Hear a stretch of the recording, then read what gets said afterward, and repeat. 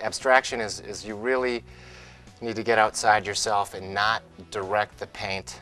Let it kind of direct you, and be open to surprises. And a lot of times when you're calculated, it ends up looking that way. And these are more, for me, a record of how to paint physically.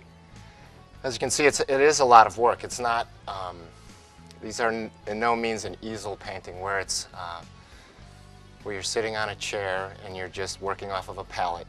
This is where you're walking around, you're physically moving paint, and it's a lot of exercise. It really is, you know. And when I'm doing abstractions, I'm burnt out. I mean, I've always liked sports as a kid, and I like, you know, physical activities, and this just so happens to be art, and to me it can be a sport as well, you know.